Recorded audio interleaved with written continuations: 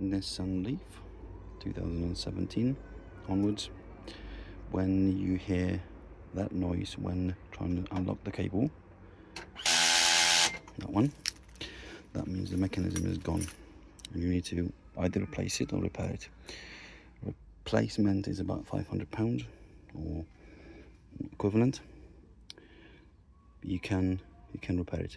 In most cases you can remove charging cable. Sometimes you can't. If you can't, the best way forward is to open the bonnet if you can, because there is it's quite difficult to reach for the latch, and remove these plastic trims. Ideally, they sit in here. You can use a flat screwdriver, or we've got this trim removal. You just put it underneath, push it out, and then when the pin comes out, just take it all out. So there is 1, 2, 3, 4, 5, 6, 7, 8, 9, and 10. Once you remove it, you can take the plastic trim out and access this gear. When you access it, you can just turn it to remove the cable. Okay, that removes the cable. So once you remove the cable, you have to remove 4 more of those. They're located here, here, here, and here. When you remove them, you need to close that charging panel until you can remove it. It's quite difficult using only one hand. It needs to be nearly closed to remove it. Okay, and just remove that. It comes out. It's just a piece of plastic, and there are 4 screws, size 10. You just undo them, and you can pull that connection out and remove. You don't have to undo the whole thing. Just pull it out a bit, and then you can remove the module, and I'll show you in a minute how to do it. So yeah, it's the easiest way to do it. Once all 4 screws are undone, you just push it about to the back, and you can access it from here. There are probably ways of removing it, but I don't want to strain the cables. So there are 3 T20 security screws, one here, and one on this side. So it needs to be that type of security. It's a T20 size. So yeah, just need to undo those 3 and unplug that plug.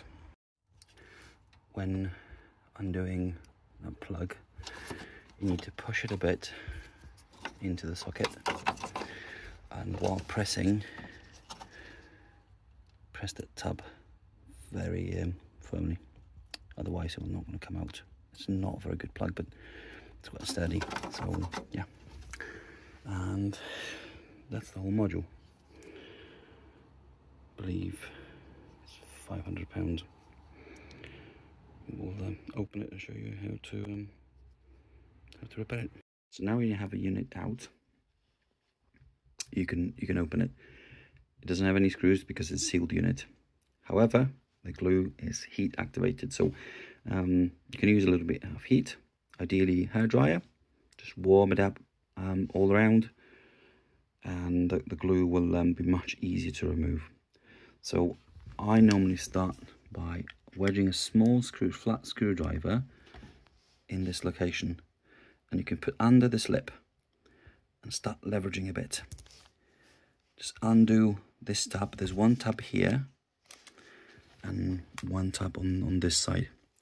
So start leveraging a bit, and when it's slightly open, it creates a gap enough to fit another screwdriver, something flat. Wedge that in, and start on this side, just a little bit there. It's a soft plastic, so don't try to twist it, just try to pry it out. There's another tab on this side, so undo that.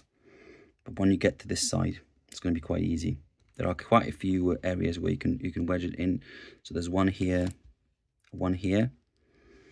and on this side there's one on this side. Just be careful, because this area is not as strong as others. So start trying it out, and you can even squeeze it in here. Start undoing it, and then undo these two. Just pull them out. They're just normal tabs. So pull them towards yourself and open the whole thing. Okay, so now it's open. So this is the damage, as you can see. That is broken. Still working, but it's going to break. So you can get different gears. The ones on AliExpress and Temu, quite poor quality. So I've got these from Radev. The reason why I'm saying they're very, very good, and I've got two different styles, is that they have steel reinforcement. There you go. So this is the old style, which I don't think he sells anymore, and this is a new style, which is basically the same. See here, and they should be okay. There is an option to get stainless steel. I didn't opt for stainless steel because my concern is that the reason why these fail is when people push or pull the plug before that tab is either pulled all the way in or out. So by doing this, basically you trap it, and then the motor will still work, will still turn, and they will damage. Well, if it's not gonna break one of those, it will probably break these, and these are not replaceable. You can't get them, so just be careful. So yeah, and all you have to do is just replace them. I add a little bit of silicone and PTFE grease. Just set on. It's quite easy, and I'll show you in a minute how to do it. It's quite straightforward. So this is the first part of the mechanism. So this is the tab that goes in and locks the cable. You just pull it out, and this is the gear. So we see the second gear. It's quite easy to remove. So you just use a PTFE and silicone grease, just to make sure it's still greased. Just replace the gears, put it all back in. I'll most likely replace that glue with the silicone, or maybe just squeeze it on together using heat again, just to close it. But it's up to you how you want to lock it. So yeah, like I said, I got mine from Radev. It's not I didn't get anything from him. I paid for those gears, so it's not sponsored. Absolutely not. I think this is the only one I can find. If there are others, great, but this was the only product I can find that has a reinforcement. So yeah, good luck.